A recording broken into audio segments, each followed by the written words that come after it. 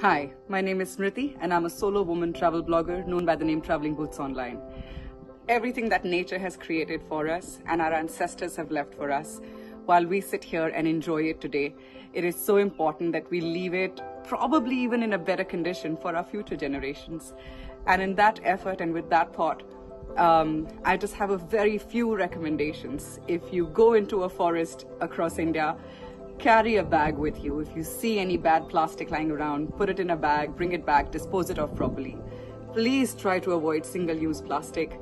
It is so bad for our planet. Please don't play loud music when you go into wildlife sanctuaries or places where there are wild animals. Respect the fact that you are in their home and that you might be disturbing their sleep patterns. Be a part of I Am a Responsible Traveler campaign, and it is cool to be responsible.